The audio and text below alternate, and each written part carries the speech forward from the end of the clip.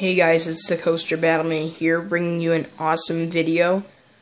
First I'm going to show you my Millennium Force wallpaper on my computer, and let's move on to the park battle we are going to do in this video. Okay, we're back, and we're on the park battle, Six Flags over Texas versus Kennywood in my park tournament. Here is my score system. I used this score system in the previous park battle, if you didn't know. Let's move on. The Premier Rides Launch Coasters.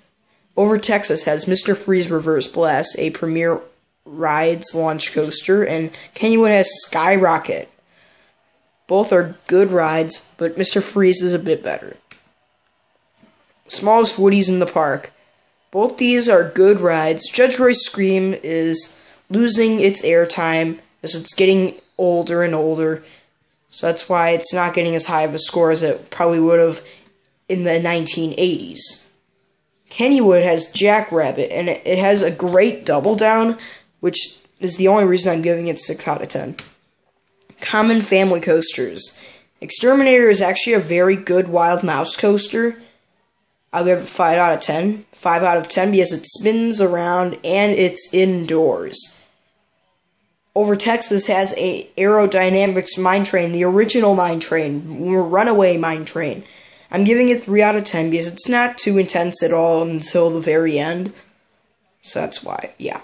Okay, moving on. Large wooden coasters. These are the best woodies in the park. New Texas Giant is an RMC iBox track. The original RMC, I'm giving it a 10 out of 10. It's so awesome. And Kennywood has the Thunderbolt, a John A. Miller Woody.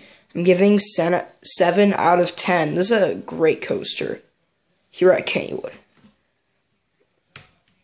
Kids coasters. Both these coasters are kids coasters, but I think they're fairly smooth, so I'm giving both parks 2 points each. Hyper coasters. Over Texas has Titan, the Guile Vanilla Hyper Coaster. I'm giving it an 8 out of 10. The only reason I took off a few points is because the drop isn't too steep. Well, it is kind of steep, but it's not the steepest drop on a hyper coaster. And the mid-course brake run kills all the momentum. But Kennywood has an insane hyper coaster called the Phantom's Revenge. It's super fun, and the second drop is bigger than the first. Extra coasters at Over Texas. They got Batman the Ride, the Cloned Invert, Shockwave, the Schwarzkopf Multi-Looper, Lava Bora, a bobsled, Willie E. Coyote's Canyon Blaster, a kids coaster, Runaway Mountain, an indoor family coaster, and Pandemonium, your traditional spinning coaster by Gerstlauer. Flat rides. Over Texas has Riddler's Revenge, the Justice League Dark Ride, Superman Tower of Power, and the Texas Sky Screamer. Kennywood has Aero 360, Black Widow, Garfield's Nightmare, Noah's Ark Swing Shot, and Ghostwood Estate. Let's move on from there. The Charm.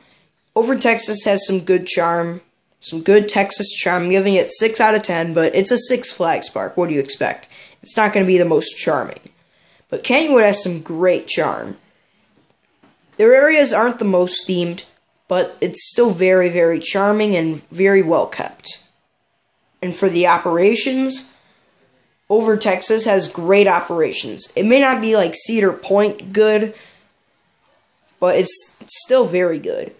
Kennywood's operations tend to be slow, and they run one train on each coaster, which is the only reason I'm giving it 3 out of 10. And winning by 25 points is Six Flags Over Texas. Congratulations. You beat Kennywood by 25, and you are going into the next round against Cedar Point. Good game. Six Flags Over Texas 100, Kennywood 75. Stay tuned for more videos.